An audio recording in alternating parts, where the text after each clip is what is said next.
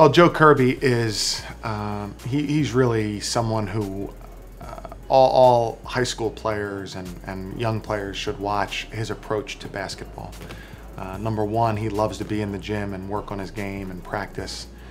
He's a very quick learner. Even though he's very confident and believes in what he's doing, he's approachable in terms of trying to show him a different way.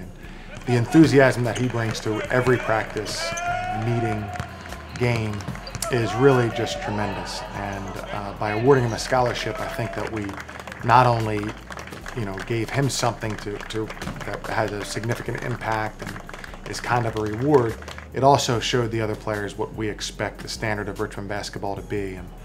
And to do that as a sophomore is really impressive for Joe. I think sometimes you see a senior upperclassman awarded a scholarship because of the impact that he's had and the way he goes about his business. For us and for Joe to do that as a sophomore really speaks volumes about his character, his work ethic, and his daily approach to basketball.